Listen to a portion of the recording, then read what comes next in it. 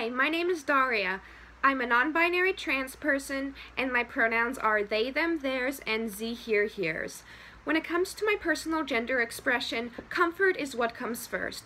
Because I'm also autistic, I experience the sensory world a little differently from most people. Because of that, I've always chosen to wear what I was most physically comfortable in, even if it went against what was in style. And now that I know I'm trans, emotional comfort also comes into play.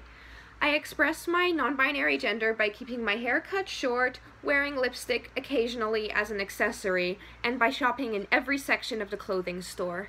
I personally think it's silly to assign gender identity to things like pants and t-shirts, so I mix clothing traditionally considered masculine with clothing traditionally considered feminine.